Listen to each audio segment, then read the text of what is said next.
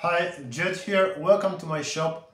This video is about something that me and Krystian, my technical partner, been working on for over a year. It's a direct drive, no row, no flutter, record carrying lathes, platter motor. It's universal. At this setup it has 1.5 Newton meters, but maybe easily set up for 2 Newton meters or even more, which is much more than twice of the original Lyrec motor. It's all digital and it features the same control panel as the small motors that I've already introduced in the market.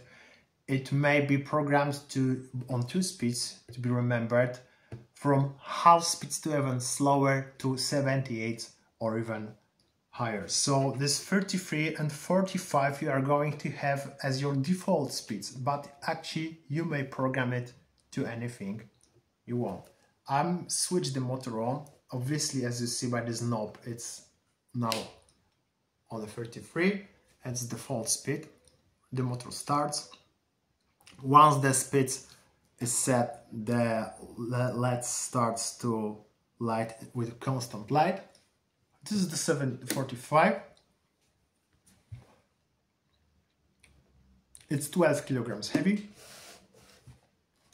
So, to show you how this device works, I'm going to reprogram the 33 speed. Give me a while till it slows down to 33, okay? I'm going to reprogram it to 45. I just made a quick disc like this to show you, okay? Sorry for that. That's fine. There's an extra in it. It's a strobe that's on 50 Hz for European market, and if you are in USA, just make me a note and I will program it for a 60 Hz strobe torch so it fits your strobe disc. Okay, that's the light. You may plug any 3 volts LED light into it. Just get any wire and any LED diode, so it will perform fine. Okay, it's 33, ballpark 33. I'm going to reprogram it to 45. I'm going to push the knob on the 35 mode. On the 33 mode, I'm going to push this knob for like 5 seconds.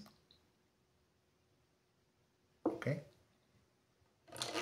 Obviously, by turning clockwise, the speed increases.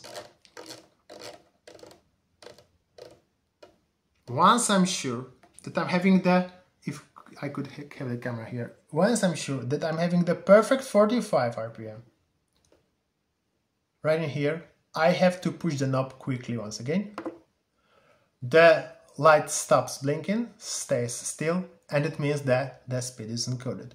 The same you may do with any speed you want, and if you switch it off and be back another day to your studio, you may be sure both of the speeds you programmed will be remembered, and they are independent from the power that your power supplier supplies you. The motor works from 110 volts to 230, so you may use it in any part of the world. And as I said, it's voltage, it's power voltage, and the frequency is absolutely independent from wherever you are.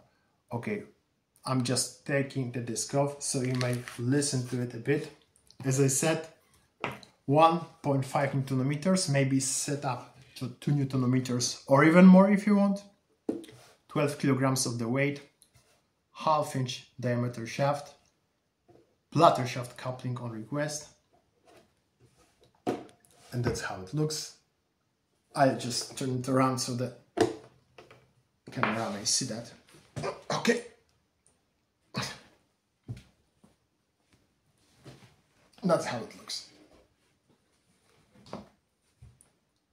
Thank you, Jed.